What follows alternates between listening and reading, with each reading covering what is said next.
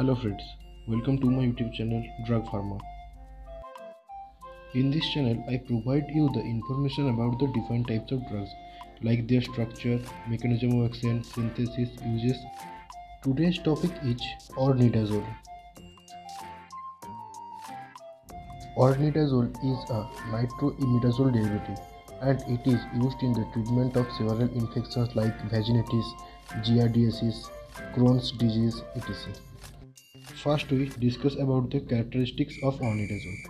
Ornidazole is an anti-protozoal drug with broad-spectrum activity against protozoa. It is an imidazole derivative.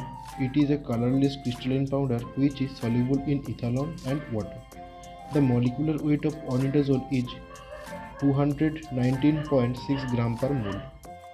Second part is structure of Ornidazole. The molecular formula of Ornidazole is C7H10Cl N3O3 and the IUPAC name of Ornidazole is 1-chloro-3 first bracket 2-methyl-5-nitroimidazole 1-il-propan-2-ol. The actual structure of Ornidazole is displayed on your screen. Third part is synthesis. It is the most important part. 2-methyl-5-nitroimidazole is react with epichlorohydrin in the presence of NaH produced our final product Ornidazole. And another important part is mechanism of action. The exact mechanism of action of this drug is not exactly clear. By the diffusion process, the drug is entered in the human cell.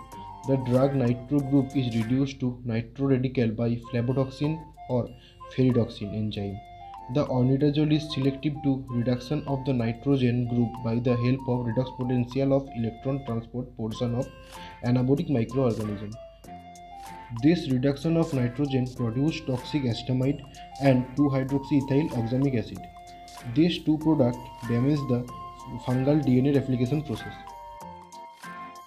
The second last part is uses. The Ornidazole is used in the treatment of several infections like giardiasis, Crohn's disease, trichomoniasis, liver abscesses and urinary tract infections like vaginitis. The last part is side effects.